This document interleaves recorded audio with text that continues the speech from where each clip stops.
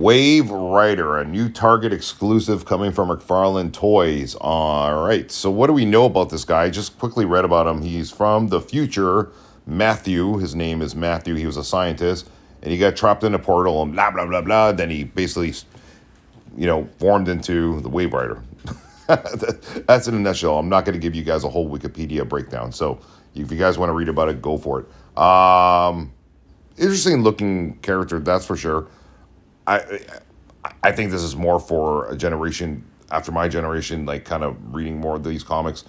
I never even heard of this character before.